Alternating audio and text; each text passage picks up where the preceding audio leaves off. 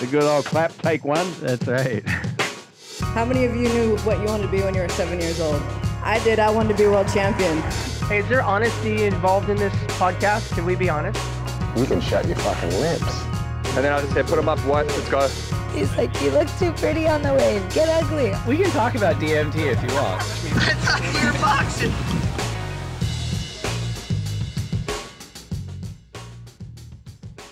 All right, so we're here for our final episode of the Lineup Podcast for 2021. I'm here with my producing partner, Hendo Bayer. Hendo, thanks for joining us on the lineup as you do every week. Where are you today? Who are you with? Did you surf? What's going on? Pleasure as always, Dave. The pleasure is mine. I'm in San Diego. I'm actually in the North Park area, not very close to the beach, but I did keep my eyes on the pier at Scripps and actually looked really good today, but it's raining cats and dogs out there. Crazy offshore winds look super fun, but I'm not going to hit it today. I'm just kind of enjoying this cold weather. How about yourself? Yeah, I know. I had a little surf yesterday before the weather came in. It's really fun. But no, nothing today. I'll let the river mouth sort of clear out for the next couple of weeks. But it looks like we got some weather for a few weeks. So I think we're going to be inside, which is maybe not the worst thing. So I'll catch up on all the stuff that I've been putting off for too long, Christmas wrapping and all that good stuff. So yeah. Well, we are here at the end of the road for 2021, and we got a ton of listener questions that have come in for our mailbag segment. But as it is our last podcast for the season, we thought it'd be fitting to do a little review on the Lineup podcast fantasy wrap, where we had our own podcast fantasy league again this season. We had a ton of people who played, like over 3,500. So thank you for everyone that got involved. We did our best to talk about who is performing every week. But Hendo, who were the top performers in our podcast league in 2021? Yeah, so once again, thank you all for joining and playing throughout the year. Keeping your attention on every event was no easy task. And once again, if you're not a part of the league, it's called the Lineup Podcast League. Check it out on worldsurfleague.com. And when we look back at last year, here are our top 5 hitters. These are the people who hit it out of the park and somehow stayed consistent with such challenging events and unpredictability. At number 1, or actually, you know what? Should we start at number 5? We don't want to give away one Let's first. go right? reverse order. Yeah, for sure. Countdown. Okay. Number 5, we have Deem. That's D-E-M-E. Number 4, we got Nobre. Congratulations. Number 3, Satter Daves. I wonder if that was for you, Dave. I don't know. Number 2 is Arthur Sales. And winning the entire league with a total of 6,164.91 points was Diego Frate _Sanja_BR. It's very specific, like getting down to the 100th of a point in this game. It's much more technical than I would have given it credit for. So good job. Good job by you guys doing the Piracy game. Yeah, and congrats to Diego. I do think Ryan sent him a nice little care package when he won. So you know what? There are some stakes next year. We're going to re-up and, hey, maybe you'll get a little hydro flask. Maybe you'll get something more. Maybe a jersey from your favorite surfer. You never know. We will try to supply you with a little treat if you win there. Yeah, I mean, as long as our legal team doesn't listen to this, we can promise whatever we want. It's fine. Right. Yeah, exactly. We're all going to Surf Ranch. Woo, this is good. Diego, hit us up. Well, Dave, how'd you do in the league? Because all those top 5 did pretty well. It was no easy task. How'd you do? I love playing. I've loved playing since back when Surfer Magazine, before it went the way of the dodo or whatever the situation is now, had its game. I really like playing. It adds stakes for me at events that I'm already working on. So I like doing it. And I do my best to like separate church and state and not kind of just do my job professionally without getting too emotional about who's doing well, who's not. I'm not in the competitors area and screwing fins or anything like that. But no, I never do that well in fantasy, despite what I'd like to think is I've got some okay insights as to what people are feeling and how they're performing and stuff. But I just had to look it up. I finished 1,154th in our league of 3,500 plus. So, you know, in the top 50 percentile, it's not too bad. Yeah. My worst event was Newcastle, which was CT2 this last season. I finished 1,923rd. And my best event was Mexico. I finished 456th. So a lot of room for improvement. I'm looking forward to 2022. How about you, Hendo? How'd you do? In our league, I finished 13th, actually. So that was kind of surprising. I actually ended up winning a few leagues. 13th? Yeah. Out of 3,500 people? Yeah. That's pretty good, man. 13. What's your how do you pick your team? What's your secret? Is it like no emotion whatsoever? Or you're like, I look at the draw and I change them mid round one. Like, do you have like a strategy, or you just go with your gut? So my strategy was to start a podcast about fantasy surf and try to get tips from everyone. And to no avail. For a long time, I actually wasn't doing very well. The only reason I think that I did good last year was that the rules had changed, and it took some people some time to adapt to those new rules. So when we got to pipe and Maui, the women and the men were combined for your overall score, plus the power surfer. So I'm not sure a lot of people knew about that. And so I read the rules, and that event I did really well. Then the finals came along, and that's really where I took off. I felt like people treated the finals like it wasn't the finals, but when it mattered the most for fantasy, it was that day. And that's where I just skyrocketed after that event. All right. Well, you just gave away the store there to everyone listening. Everyone next year is going to be on that same program. Got to read the rule book. They got to read the rule book. Pays to do your diligence. All right. I'm into it. I like it. Well, again, thanks to everyone who played. And we'll be pushing it even harder in 2022 with our new schedule, which I'm really excited about. So I can't wait. Yeah. And going into that, what would you say is the event you're most looking forward to before we get into the mailbag segment? We'll jump in there, but geez. I'm really, not to be short-sighted about what's just in front of my face, but like, I'm really excited to see what Pipeline's like in that late January window, just from a condition standpoint. And it's been in that December 8th through 20th window as long as I've been here, which is 16 years. And some years we've got great waves, some years we don't have great waves. The sort of wisdom that I've gleaned from people who know better than I do on the North Shore is that that December window is still fairly early season. So it's hit and miss. And often, even when you're hitting on swell, there's still a lot of sand on the reef because you haven't had those big west swells or northwest swells come in and punch the sand off of the reef. So it was a lot of backdoor and less pipeline, I think, over the course of those years. More backdoor than pipeline was scoring. And what I've heard in terms of late season is that it's just a different animal. And so I'm really excited to see what CT number one, the Billabong Pro Pipeline, delivers to the world's best surfers at the end of January. I'm excited about that, and and I'm also just excited. I'm excited about all the events, but for sure. But maybe Garageagon as a close second to Pipe. Just that event was on tour before I started working here, and I think Kelly Slater might be the only person on tour that's ever been there. So let alone competed there. So I just think it's cool. I think it's cool introducing sort of change into the mix and seeing how everyone responds.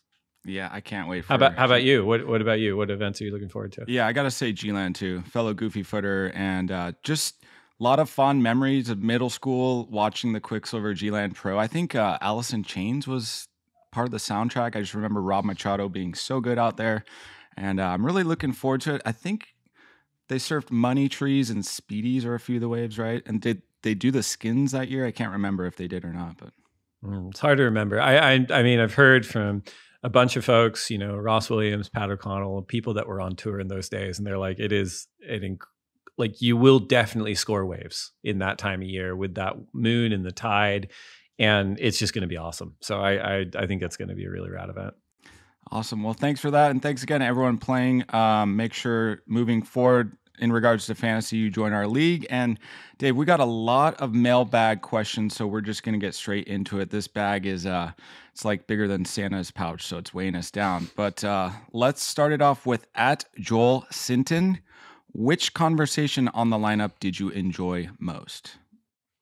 That's we get that one a lot. I feel like we get that one almost every week. So it's a hard one to answer, and even hard to remember. Like I think the last couple of years have been so blurry. I'm like, who did we talk to? And was that last year? I don't remember, but there were so many good ones. Randy Rarick, Easky Britton, I think a lot of people, and myself included, really enjoyed the Nick Carroll and Jamie Brissett conversations. I thought those were great.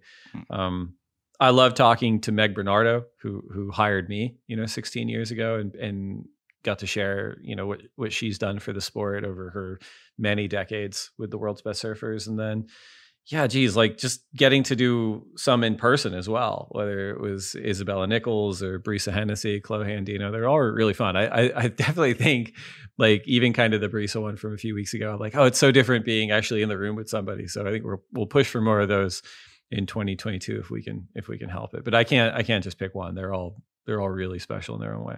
Yeah, that's tough. Well, you named a lot of good ones there. Next question is from @wave_wahinis. How hard has it been with the ever-changing restrictions, and what positives have they led to? I'm guessing that means COVID. Geez, it's like, I don't know what plan ended up getting executed at the end of the day, but it wasn't A, B, C, or D probably. Like we were developing plans, and then contingency plans for those plans, and contingency plans for those plans, and yeah, it was really hard. I think surfing and the sport of surfing is sort of a microcosm of everyone trying to live their lives and get through the pandemic was a real challenge. And trying to run a global tour with an international field and countries having different protocols and it was really tricky. And I think the entire WSL from top to bottom, and the leadership team and our regional managers and their regional teams and the events team did like amazing work just to have a full tour. And positives that they led to, it's a good question. I think on a smaller level, I think just general preparedness, like even though we're really confident about the 22 calendar from top to bottom, like again, we're already pre-planning these contingencies just in case. So we're not scrambling in the event that we need to. But I think like the main positive is it just, for our company, really galvanized our identity in a lot of ways, which for me was the most important thing, in the sense of, I think we've done a lot of great things in surfing, and we've done a lot of different things in surfing over the last few years. But at the center of it all is, we're here to crown world champions, and we're here to steward the world's best surfing as best we can and provide a platform for that. And I think the challenge the last few years, the positive that I'd say it led to for our company, is just focusing the organization around that, and then all the businesses within the organization rallying around that as like a center of gravity. And I know we have a lot more work to do, but I think that's been the biggest positive that the last 2 years have been for the WSL. Yeah, and I applaud the efforts of the whole team, and just looking back at Australia and chartering a jet and just events going here or there to different locations. I mean, the adaptability that it created within both the staff and the athletes, and the patience that people showed is above and beyond. So props to everybody there. And it was a lot of fun to watch as a viewer, and a few events to work at as well. All right, well, moving on to @AlexHB27. What was the most exciting event for Dave besides the final, which was also epic? Well, yeah, that's a good question. I was in Hawaii in December, but was in a contact tracing group. So I was actually locked in the house for 12 days. Did not get COVID, got tested multiple times every day, but you followed the protocols and then left. So that was not exciting. And even if it was, it wouldn't have been for the right reasons. And then I was at Surf Ranch, and then was at the finals. And I think just in totality, the finals, as Alex pointed out, were awesome. So I was most excited about that. But yeah, geez, it was just interesting seeing that 4-event Australian leg and seeing how people responded and reacted. And I've been to all those spots outside of Rottnest Island, and so Rottnest was really cool to see, and it was cool to talk to everybody on the ground while they were out there and understand how the event was going and how the waves were, and it sounded really, really cool. I for whatever reason, I just really liked the action in Narrabeen. I thought the waves kind of delivered. They're clean and pumping, and I thought the surfing was awesome. And I like those events, and I appreciate that not every event needs to be that, but like high quality beach break like Narrabeen, high frequency of waves and just a lot of action, and I love going to remote venues and like reef breaks and reef passes and big waves and all that stuff. But sometimes you get those heats where it's like the surfer just needs the two waves, or they can only get the two waves, and that's how they get through. But as a viewer, because I was watching it at home, like I just like watching a lot of action, and I thought Narrabeen in particular was just really good for that, and the surfing was amazing. Yeah, and we saw some incredible airs from there. Gabe's full rotation, was that Newcastle or Narrabeen? That front side. The big full rotation was Newcastle. Okay, I think on the final day. Carissa's was at Newcastle as well. Okay, I think Narrabeen we had like Connor did really well. Right. There was that what people think was controversial, but the sort of the non-completion about Idolo's era, Right. which I don't think that's controversial, but I appreciate that people like the drama. Right. Yeah. And Gabriel just sort of ascending. I thought it was just cool. Like and is like, again, a goofy footer. I like lefts. I like kind of wedgy, high frequency waves where you can get a bunch of waves. Like it just seems super fun. I enjoyed it. I thought Narrabeen was cool. Yeah, and I love some of the episodes we did around that Oz leg with Laura Enever and Duma and Connor and Jack Robbo, a few other people. Those episodes were great. If you haven't heard them, go check them out. And speaking of Aussies, we got a question from a friend of the pod at Masciano. When will WSL increase the amount of women on tour? Yep. Friend of the pod, Masciano, hitting us with the hard questions. I feel like we answer this question every year, maybe like a few times a year, because it's certainly a point of interest in a sport that's driven first the parity conversation, then the equality conversation in a really positive direction. When it comes to championship tour fields, I know that Jesse Miley Dyer and the Tours and Competition Office, in concert, with myself and the rest of the leadership team, this is a conversation we have quite often. And really kind of where the answer is right now is it's based off of global talent pools, and I don't think this is quite accurate in terms of 2021, but a few years ago, the SEMA study had the gender dynamic just in terms of global surfing populace at 9-1, 9 men for every 1 woman that was in the water. And if you think of that in sort of broad development pools through which you can matriculate world-class talent, we just kind of don't have a big enough pool at the moment to match the men's side, or a small enough pool on the men's side to match the women's side, right? And so you already have sort of a 9-1 global population that, again, might have adjusted in the last couple of years, but it's still there's probably still quite a gap there. And then you kind of say, okay, well, out of that, there's a fraction of them that are QS surfers, and out of them, there's a fraction of them that are Challenger Series surfers. Then out of them, there's a fraction of them that are CT surfers. So working with the Tours and Competition Office, at the end of the day, the championship tour is about having the very best surfers on tour. And the current thinking is that if you shrank the men's field down to match the women's field, you would be missing out on some world-class talent in that sort of the surfers that you remove from the tour. At the same time, if you increased the women's field to match the men's, you would maybe be diluting that high concentration of talent on the tour right now. So in 2022, we're starting with 36-man fields on the men's side and 18 women fields on the women's side. That's getting curbed down to 24 men and 12 women.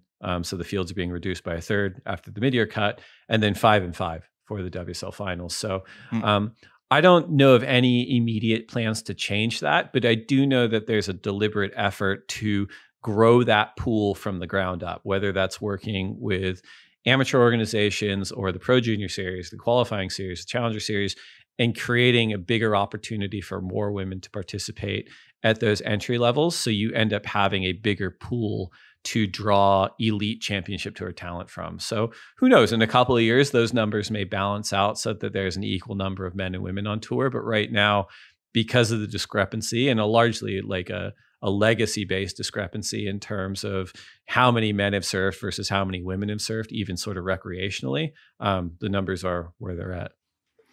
Right. Well, we do see a new crop, and I am forever impressed by this new rookie class coming. So let's do hope that those numbers increase on the women's side, and we have a level playing field there. And I'm just looking forward to the action coming up next year.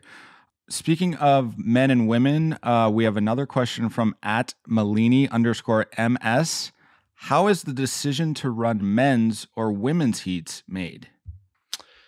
Yeah, that's a good question. And it's changed over the years. When I first started, the decision on what to run and when to run it was made with three people. It was the event organizer, who at the time when I started was often a representative from one of the brands. So, someone from Rip Curl or Quicksilver or Billabong or whoever was running the event would have a say. The surfers representative, who would come in and have a say, and then the head judge that the ASP employed would have a say. And so it was a majority vote on who ran and when and what time.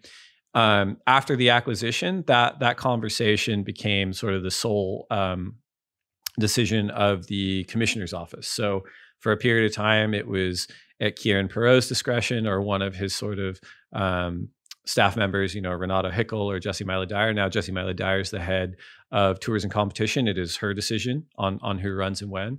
And they are really open about it. They'll be talking to both the surfers reps and just the surfers in general to get a sense of how they're feeling, if they want to run, when they want to run, who wants to run, as well as local experts. So everywhere we go, we work to engage with those communities to understand tides and winds and swell directions and sand and what to expect and how much we can run and who should go out, et cetera, et cetera.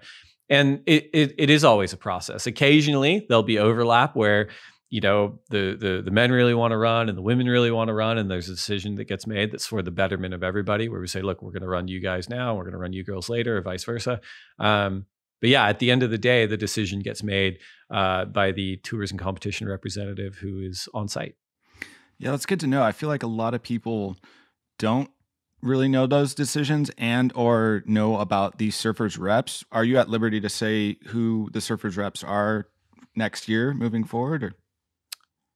I don't know if I'm at liberty to say or not. Okay. I also don't know if I got the right answer. I think I know who they are, but yeah, I don't think it's a huge secret. But I wouldn't say in case I get in trouble. Yeah, I think the general public would love to know that the surfers do have a say in it, obviously, when the waves are pumping or not, and that it's not just WSL. So it's equally balanced there, and I think that that's a really great question, and you nailed it there. It's a good one. I will tell a little story just for everyone's benefit, and I think I can name names, but years and years ago at the Rip Curl Search event in Chile, in Arica, which was this really nasty barreling slab on like an urchin encrusted rock shelf that was way out on this man-made peninsula. It's just a wild place.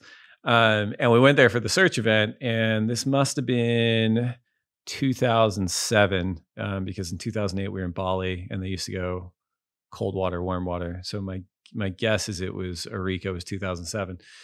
And at the time, Neil Ridgway at Rip Curl was the event representative who's still there, and he's done amazing stuff with that brand and continues to. But he was there as the event representative, and Perry Hatchett was the ASP head judge, and he was the head judge for a number of years.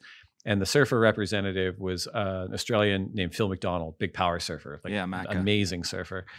And every day we would walk out from the hotel. It was probably like a half mile. You'd walk from the hotel and a quarter mile up this sort of peninsula that was man-made.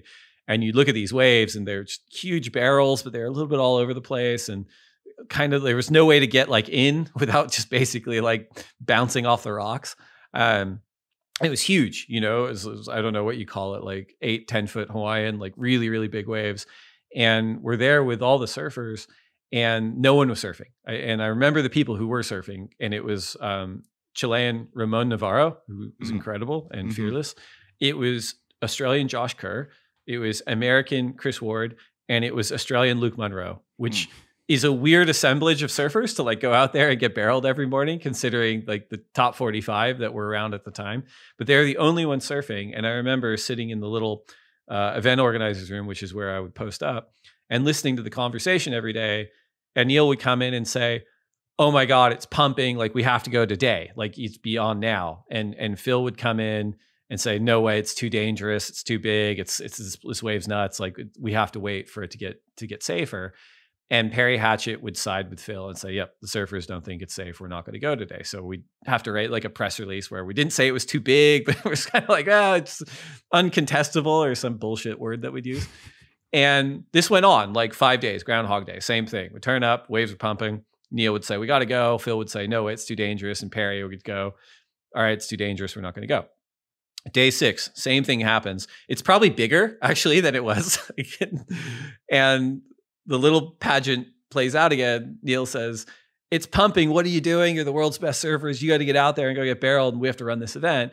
And Phil was like, I'm sorry, it's just too dangerous. Like, we don't want to run. And then Perry finally looks at both of them and goes, it's not getting any smaller. Like, we have to run. And that was kind of the way that we ran that event. Not really. And it was very memorable. Andy Irons ended up winning. And, but yeah, that's how it used to run. And now, it's probably a more civil version of that, with the Tours and Competition Office making the decision.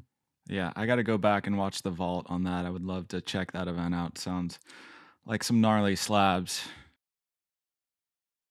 Speaking of events, we got a question here from @Captain_Robbie_C.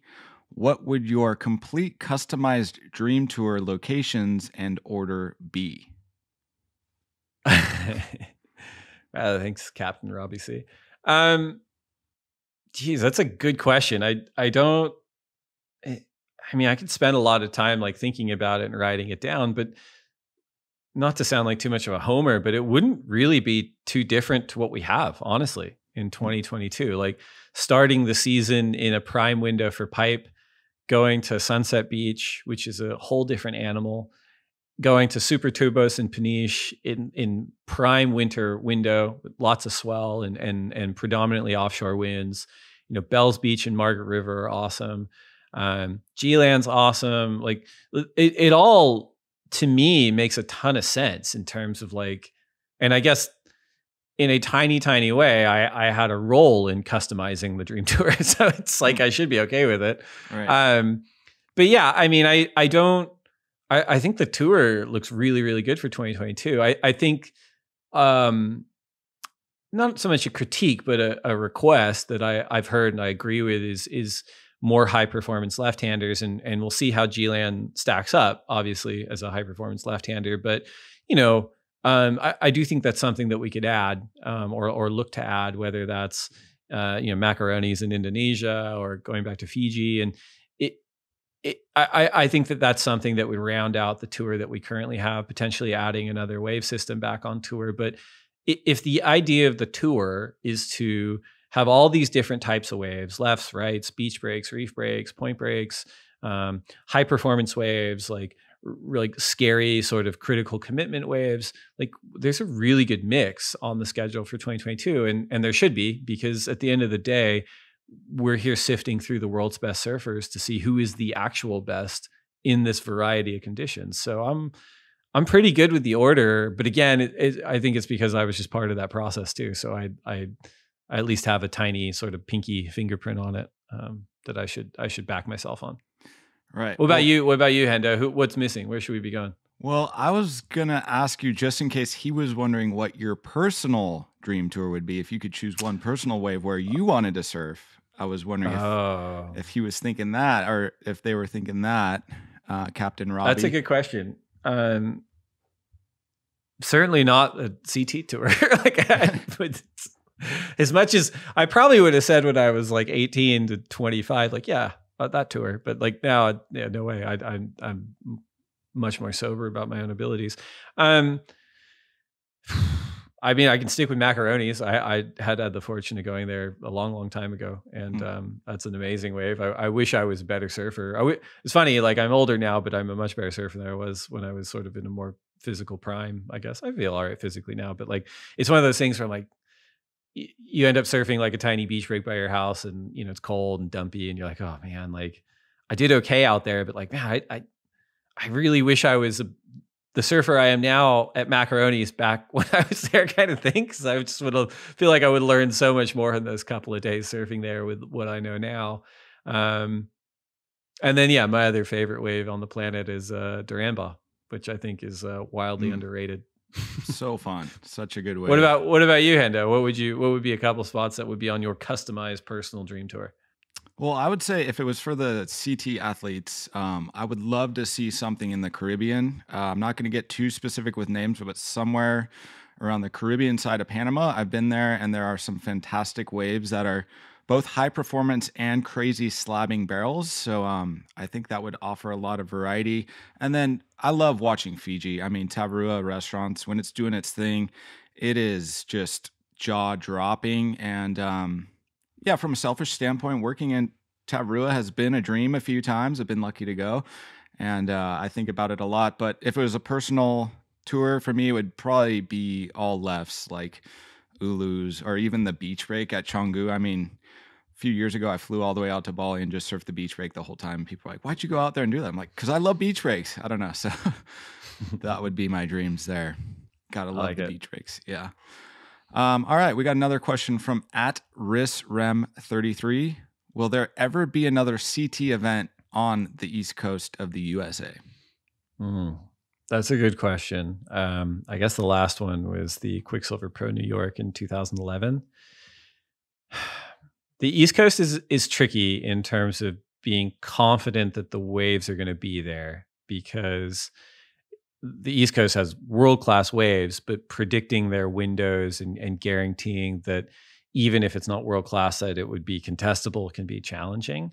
And even when there are waves, there's often weather associated with them. And you know, the story behind the Quicksilver Pro in 2011, I remember being in Tahiti on the finals day.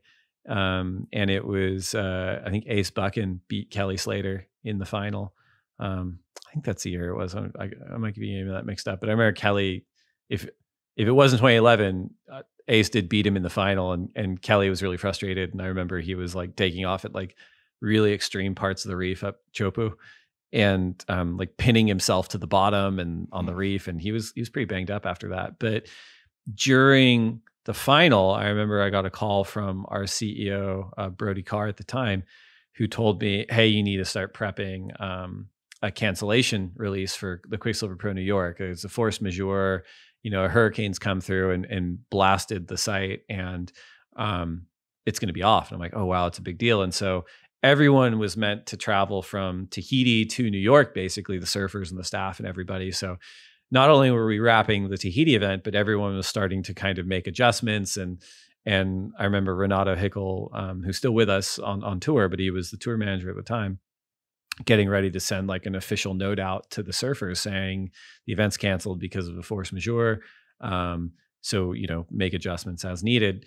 And as we're finishing the event, and after I'd gotten off the phone, our CEO called me back and he's like, hold on, it's not canceled now. I'm like, well, hold on. Like, you guys just officially canceled it. All these things are in motion, but you know, the elements of the Quicksilver group were on their way out there to convince the city that we should still run it. And it was a smaller event than they'd initially intended, but they focused it just on the surfing, and the waves ended up pumping, and it was a really memorable event, or at least pumping in the later rounds. In the earlier rounds, it was kind of hard going. But yeah, I mean, it's like the East Coast has amazing waves. I think it's just a hard one for the CT to be able to rely on those amazing waves turning up. But never say never. I think that the way that the schedule is mapped out now, it's pretty set and stable for a few years. But there's always an opportunity to head out there if it makes sense. Yeah, well, don't give up, RisRem, because that event was awesome, that New York event. And everyone I talked to who worked it had a great time as well, enjoying that fine city of New York. It's an awesome city. Love it. All right, we got another question from @EE Owens. Getting second in the men's, does that make Felipe Toledo number 2? The website makes me wonder. It's a fair thing to wonder. Absolutely. The final standings at the Rip Curl WSL finals set the top 5 surfers seeding going into 2022. So Felipe Toledo will enter 2022 as the number 2 surfer in the world, because he finished runner-up to now reigning 3-time world champion Gabriel Medina at the Rip Curl WSL finals. Crazy. All right, another question from @TheJonesAesthetic. Was it weird having the finals be an event not everyone was at? I'm guessing they mean not having the entire CT field at the finals, which is an interesting question. I mean, lower trestles, I think, had was at capacity in terms of people on the beach and on the cobblestones there. So it certainly didn't feel empty. I think there are some elements around COVID restrictions as well, where even if we could have had the entire tour there, we wouldn't have been able to have them because of COVID restrictions, and the athlete areas are smaller and more contained than they would have been otherwise. But, I didn't feel like it was weird. I think that whether it's the final day of a CT event or even in the past when the world title's been happening at whatever event, I don't ever remembering having everybody there on the beach on that day, just because people are on their own programs and they end up leaving if they get knocked out or end up doing other things. And, sometimes they get really emotional if they were in the running for an event win or for a world title win and it didn't work out their way. They don't really want to be around and see someone else win.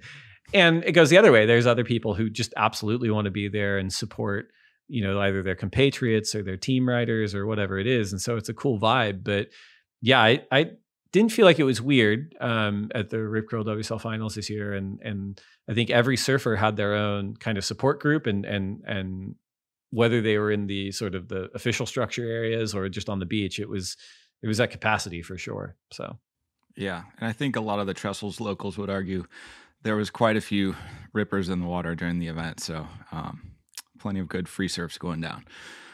But we got another question at Liam Manderville says, lots of questions regarding the change to qualification, reaction with CT, CS surfers, etc. So I guess how's the overall reaction been with the qualification change? Oh, everyone loves it.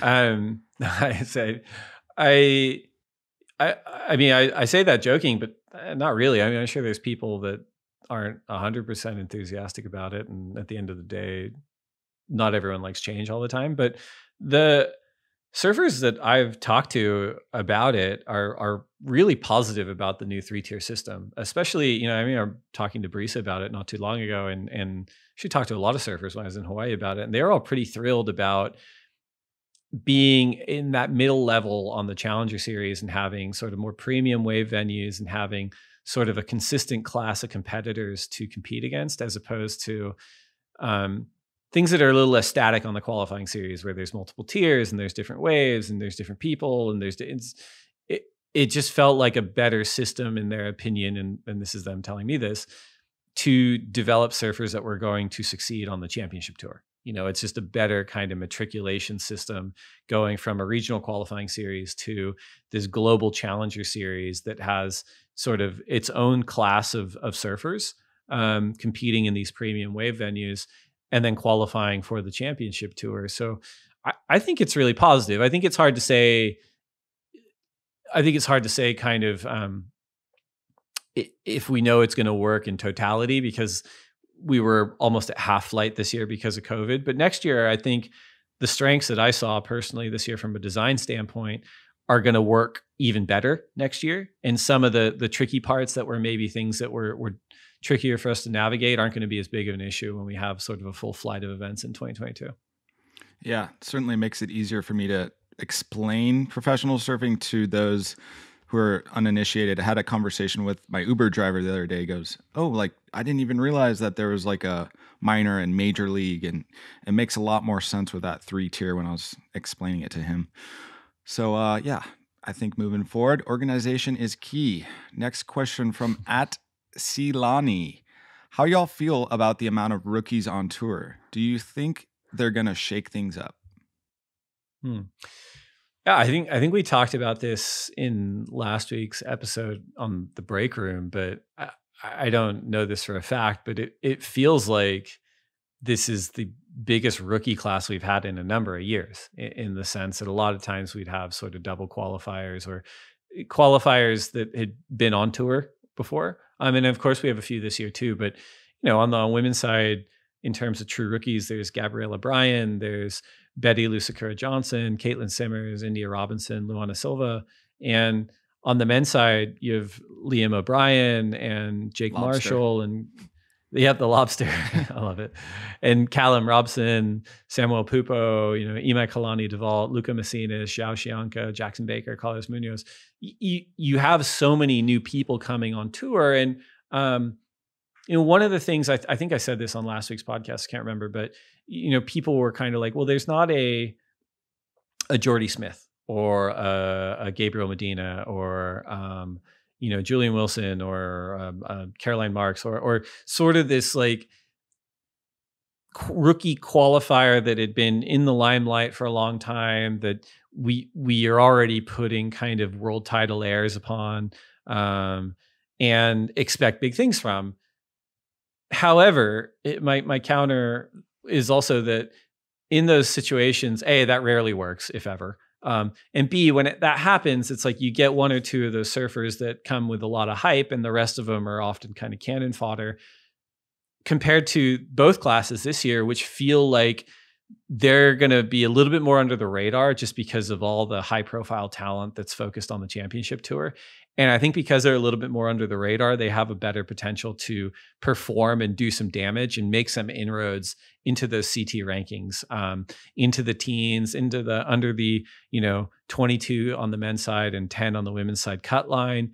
But it's going to be a challenge, right? Because you've got 5 hardcore events that they have to not only survive in, but thrive through in terms of Pipeline, Sunset Beach, Super Tubos, Bells Beach, and Margaret River, just to survive the mid-year cut. So it'll be interesting to see who does and who doesn't. But I think some of them are going to surprise people. That's my read on it. What about you, Hendo?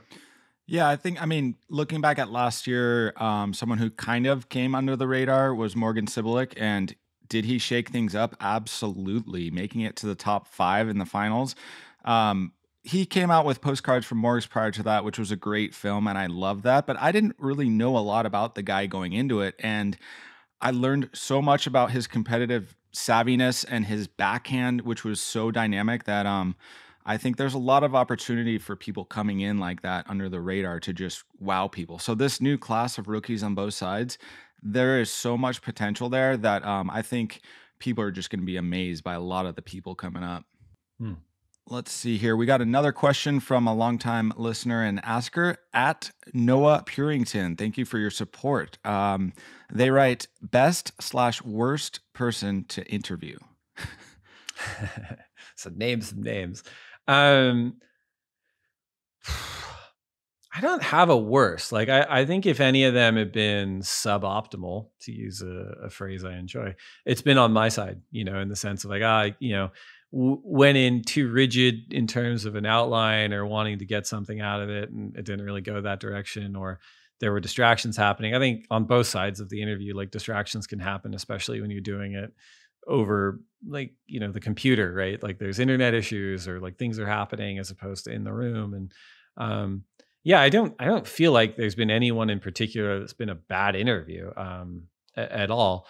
And again, I don't really, they often kind of come off like this, and I don't really mind the question, but like, I think the best episodes we do are less interviewee and more conversations. So I think that's sort of, you get more out of probably me. And certainly I get more out of the other person when it is like on more equitable, like, oh, they're asking me questions, I'm able to talk, but that sort of unlocks a question I had for them, and we go back and you go down some rabbit holes that end up being really, really interesting. And I think those are the best ones. Yeah. And personally, I think that's what makes this podcast so well-rounded is that, you'll have some interviews or conversations that are surface level surfing. There are some that are a little deeper where you get into being on tour or the psychology of sponsorships, et cetera. And there's something for everyone here. So Dave, love what you've done with the place. Keep doing what you're doing. More stuff coming for sure. So we got another question from at OAlley47. They ask, 5 new talented women on the tour. Who do you think will do the most damage on the CT? This one's hard to dodge. I need to name a name here. I mean, interestingly enough, like 3 out of those 5 rookies are young Hawaiian women. So they're doing something right over there. I mean, geez, we talked about this on the last podcast, so I have a little bit of air cover. I mean, I think that Gabriella Bryan is really impressive in terms of power package. Like I think they all are. I think Gabriella could really do some damage on the CT. It's just going to be interesting to see. Again, going back to the schedule, like we could be at like really serious conditions at Pipeline, and then really kind of in that football field sized like takeoff zone lineup of Sunset Beach, and then in like really kind of proper heavy super tubos.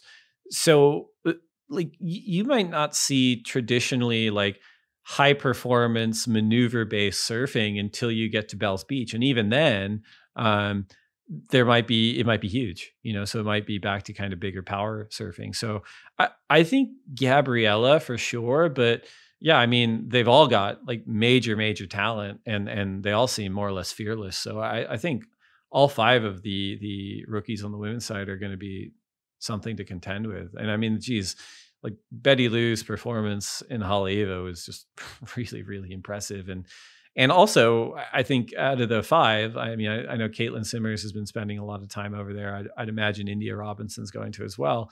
But it's a huge advantage being able to have the first 2 championship tour events at home in Hawaii. And they're more or less probably going to be staying there and training for Pipe and training for Sunset Beach and getting really comfortable. Whereas the rest of the tour is home for the holidays and probably not heading over to Hawaii until, early to mid-January. Yeah, that's certainly an advantage. And yeah, as we heard in the last episode, I gotta say it's hard to choose here, but definitely rooting for Betty Lou. And I'm excited. Have you surfed Sunset much? You been out there? Or? I mean, yes, although with the proviso that like I'm a civilian, so it's not I'm not equating like what I've done out there to what anyone at any level of competitive surfing's done. But for sure, for a number of years when we'd go over for multiple weeks during the Triple Crown, we were fortunate enough to stay in houses, in the Sunset Beach backyards community. And yeah, it's just another one of those spots that to me reinforced the idea that I actually got much better out there the older I got because I spent more time out there, and it was less about, I'm in like peak physical condition for my age, which let's face it, I never was. But it was less about being like young and hungry and amped and more about just understanding like the wave and where it broke and what to do and which ones to go on and where to position yourself and what your lineup markers were. And it was just, and that to me is sort of just illustrative of surfing in general. Like you can like just at the end of the day, just understanding how the water moves and how waves move, I've discovered does so much more for my surfing than trying to force something just because I want to do it on a wave that maybe wouldn't allow anybody to do it. But again, all of that with the bucket disclaimer of, again, civilian based surfing answer. But, going back to the point that I think we made earlier with the Randy Rarick podcast that happened early in 2020 and people should go listen to, his identity as a surfer and certainly a chunk of his career is revolved around Sunset Beach. He lives there and he surfs it every swell and he is incredible out there. And he was really amped about the championship tour event at Sunset Beach because it is such a different wave and it does test surfers in a different way. And even throughout the course of that conversation, he had me convinced. I'm like, this makes a ton of sense that this should be on tour. And I'm excited to see it happen here in just a few weeks now because the tour is starting pretty quickly. Yeah, same. I was going to say the same. My experience out there is completely civilian and minimal. I'd say I've only been out like once or twice, and that was maybe at Sunset Point or Mothers, and I've surfed at like knee high. And even then, these sets would just bend and come out of nowhere, and I was way too deep, and I would just get clobbered, and it scared the living crap out of me. So I am beyond thrilled to watch CT surfers compete out there. It's been a long time coming, and I think it'll make for a good event. So that should be exciting. We got another question here from @Jody Bars. Would love to hear your thoughts about the Dream Tour. My thoughts about the Dream Tour. Well, I mean, the idea of the Dream Tour is probably what hooked me into the ASP as a fan when I was, a kid. Uh, and just I've told this story before, but when I started, the president at the ASP was 1978 world champion Wayne Rabbit Bartholomew, and he was president at the ASP for 10 years. And I think I hit him, sort of towards the end. He was president for a few years after I started. And he was one of the principal architects of the Dream Tour. And if you look back at the schedules in sort of the 70s and 80s and even early 90s, the tour was sort of, dozens, if not, more events just all over the world, wherever they can get an event, because it was a sport in its infancy. And that kind of created these two parallel realities of, okay, these events are happening in sort of city-based beach breaks often, to draw a lot of crowds to the beach so they could, sell merchandise or whatever it was, and see the world's best surfing live, even though the conditions didn't quite suit, was one reality. And the other reality that was happening is that professional surfers, whether they were succeeding on tour or not, at the end of the day, they're just surfers, and they wanted to get good waves. So they were out getting good waves, like either in between events and occasionally during events, but just traveling. And Rabbit and a few others saw the opportunity to say that, look, like, the best version of competitive surfing is to take the best surfers you can find and put them in the best waves you can find. And that's a formula to see some cool shit. And it's not that much more complicated than that. And so in sort of the early to mid 90s, that's what happened. You had companies that backed that vision and started investing in places like Garageagon and Jeffreys Bay and Fiji and Tahiti and waves that were very remote, but were producing, live competition in these amazing scenarios and creating kind of the conditions for something really special to happen. And when I started, he broke that down for me almost, I probably said it 1,000 times. So it just kind of how I just said it, but, and it made all the sense in the world to me, and it still does. I think one thing that he did add to me, though, that I think gets lost a lot of the time, is that his philosophy on the Dream Tour was always an 80-20 philosophy, which was, 80% of the CT locations should be in the very best waves we can find at the very best times of the year. The other 20% should be, really audience driving venues, whether it's sort of Huntington Beach or Rio de Janeiro or, New York City or San Francisco or whatever it is. So, we can engage with, mass audiences live, and they can see the world's best surfing live so that they can follow them when we go remote to, far flung parts of the world.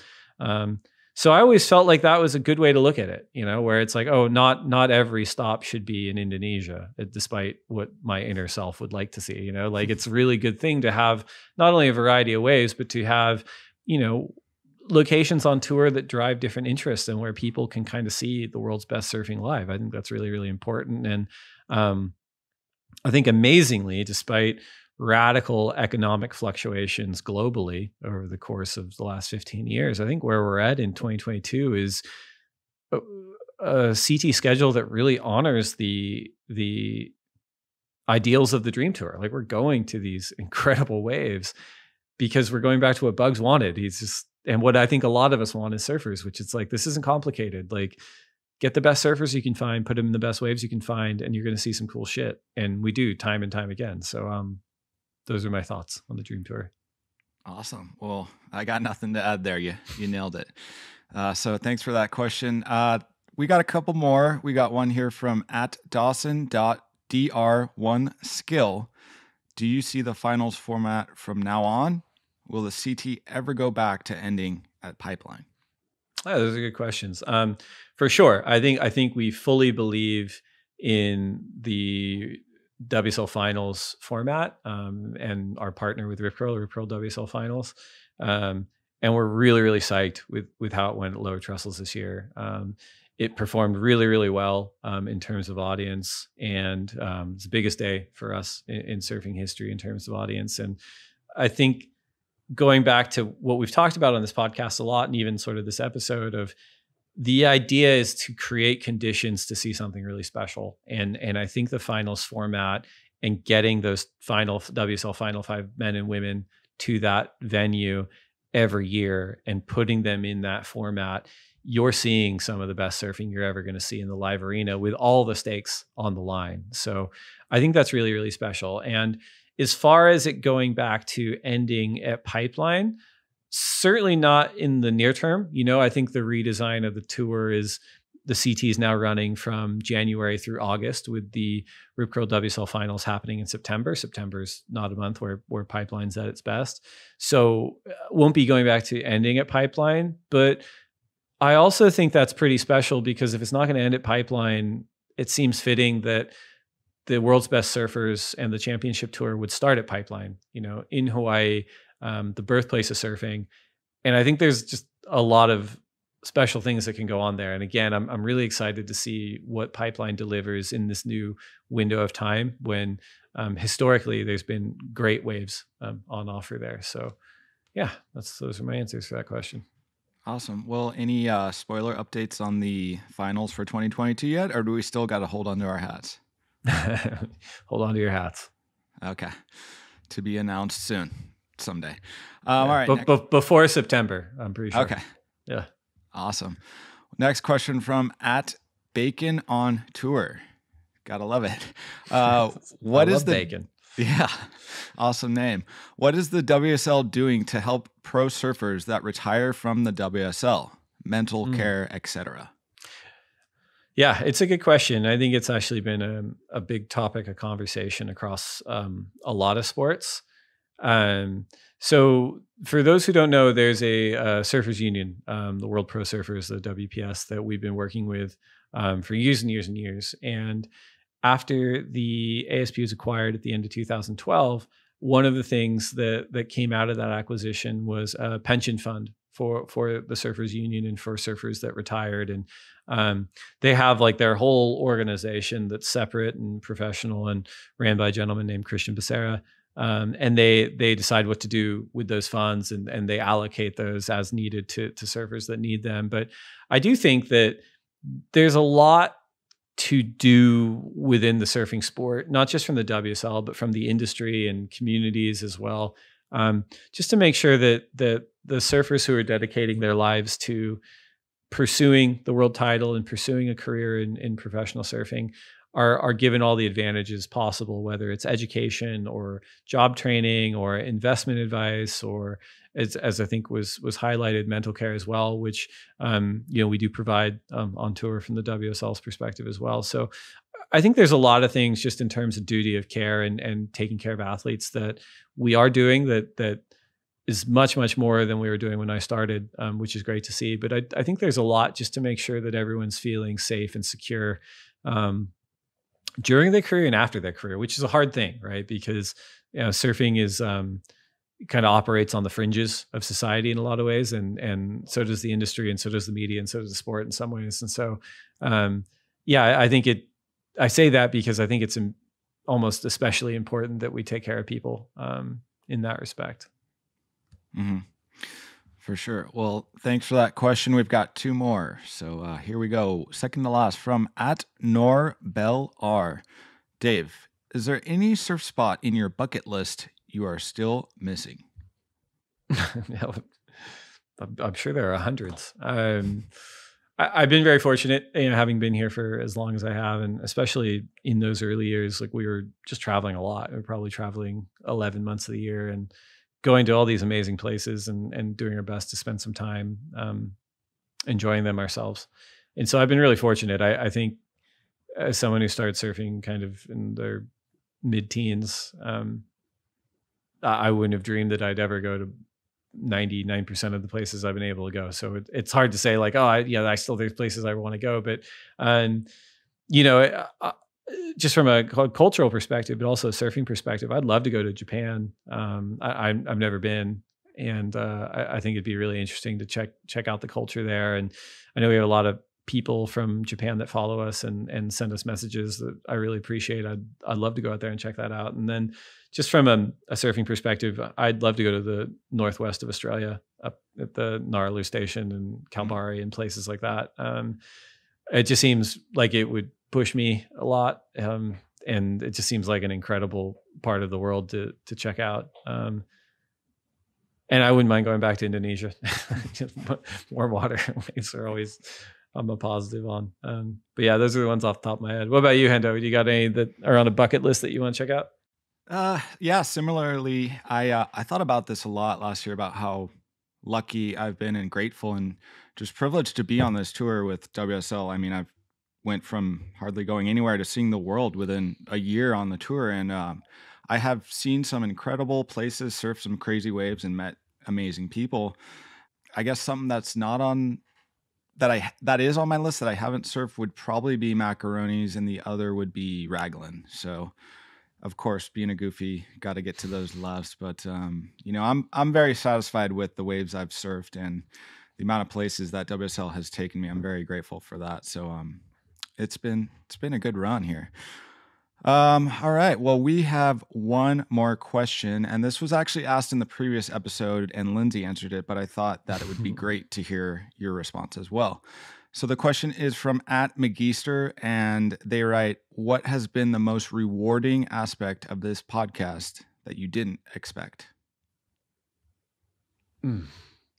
I mean, I didn't expect it would work. So that's probably, we're still doing it. I'm approaching 100 episodes.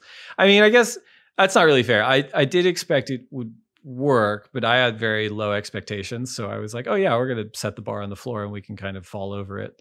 But I mean, I guess the idea behind the podcast was always like, we're having these conversations anyways, we're having them, or we were before the pandemic, but in parking lots and coffee shops and on the beach and in bars. And I just think they're really interesting, and why not record them and have people listen to them and have people weigh in. And then, yeah, I think, having come from the media role I had at the ASP for a number of years, the communications role, and getting kind of like real short sound bites, post-heat sound bites out of the world's best surfers for years and years and years, that I just knew that there was so much more to not only the CT surfers, but to everyone, in the surfing space. And I thought, well, podcast is a conversation, and you can get so much more out of an hour, especially if there aren't any rules and you're not on broadcast, or you're not freezing because you just got out of the water, or you just want to get off a camera and you're sick of saying, I'm just building a house, or whatever the hell you're saying after your heat. And it, like, I think from that standpoint, I mean, the amount of guests that we've had on the podcast that have been really appreciative of the opportunity to talk and to speak their minds has been really, really rewarding. And at the same time, the amount of feedback we've gotten from our audience about the same thing has been really rewarding too. And as far as silver linings go, like we've gotten so many messages from listeners that I appreciate, just about how it's been helpful during the pandemic to have something consistent, to listen to, and how it's part of people's routines and stuff. That's I never expected that, and that's really rewarding. And I think that surfing is a global community. This is just one way for me to kind of dip my toe into that community and to learn, because we get all these messages and people like sharing information or asking questions or stimulating kind of ideas that without it you wouldn't have, and I always felt like the thing that drew me to surfing, in addition to it being really, really fun, it was a window to a bigger world outside of my Orange County suburban upbringing. And it was a window to different people and different ways of living and musics and different ways of thinking. And I'm forever indebted to surfing for being that to me, in addition to being super fun. Right. And I think the most rewarding part of this podcast is it feels like that is doing its best to unintentionally honor that in a way, right? Where it's like, oh, cool. This is just horizon expanding, not only for me or our guests, but our listeners as well. And it's sort of a shared experience, which I think is really cool. So that'd be my answer for Magister, Maggister, or how are you going to pronounce it? Awesome. Well, we all feel rewarded with your time and the conversations that you have with your guests. So thank you. And thank you so much to everybody who follows us on Instagram at the Lineup Pod for sending in your questions, for your support, your good vibes. It's been great. I'm really stoked to be here. And Dave, thank you for having me. Any final thoughts on the year or the year to come? Anything else? No, well, I'm fortunate to have you with us too, Hendo, and appreciative of everyone who supports us at WSL, our CEO, Eric Logan, the leadership team, the break room members, and, Jason Penning on the creative team, Dan Willen, everyone that kind of helps get this out, our editorial board.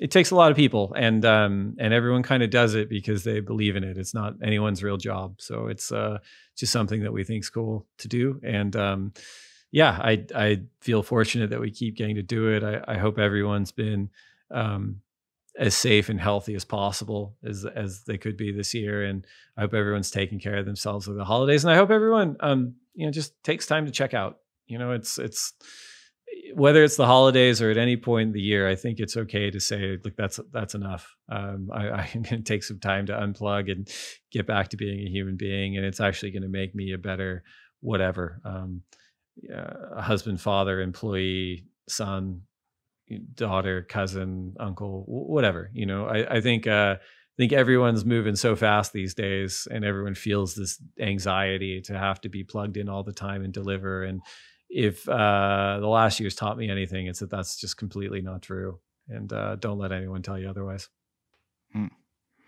Agreed. Thank you, Dave. Cool. Thank you, Hendo. And thanks to everyone for listening. And we will be back with new episodes in the new year. Enjoy the holidays.